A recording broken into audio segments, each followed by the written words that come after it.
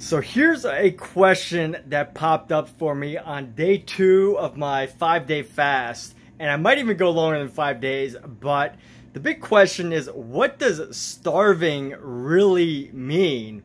I heard somebody say that they were starving today, and the first thing that came in my mind was they probably ate like maybe 4 to 6 hours ago, at most maybe 12 hours ago, or maybe they're an intermittent faster and they ate maybe 16 hours ago.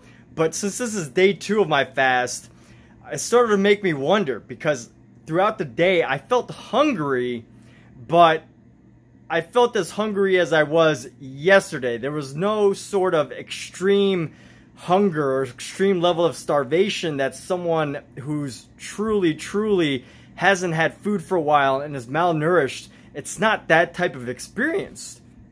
And it made me wonder about this idea of how we use words such as starving or hungry.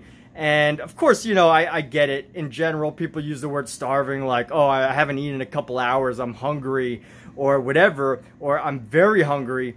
But in thinking about what it means for some people who have truly experienced starvation or a lack of food or malnourishment, it really made me stop to think about my personal lack of understanding of what the meaning of starving means. Because even just through the few times that I've done fasting, I've felt hungry, I've felt a need for food, I've had like just a driving singular focus on wanting food, but I can't say I've truly ever felt like I was starving, like my body was absolutely dying unless I was able to get food. So that was the thought that came to mind that really made me think of who truly knows what the word starving means, and have I ever truly experienced it? And if I haven't experienced what the word starving means, or whether I'm even using it right, you know, am I taking that idea for granted when I have access to plenty of food, but there's plenty of people in other countries that may truly experience starving at a very significant level.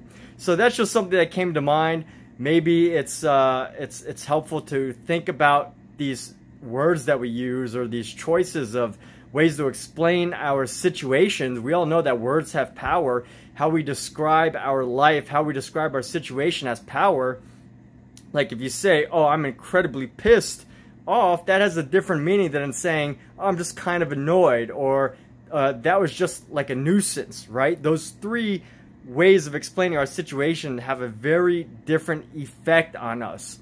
So if we are to say things like I'm starving, or I'm hungry, I'm famished, that can affect our thought process and our mental perception of how we feel about our need for food in that situation. Now, I'm not saying never to use the word starving if you haven't eaten in 6 hours again or whatever. I'm not saying that we should not use that word. I'm just saying to really think about some of the choices of words that we use and whether we truly understand how it feels. And with that said, this is just getting a little philosophical in terms of word choice, but definitely a thought that came to mind while I'm on this 5+ day fast.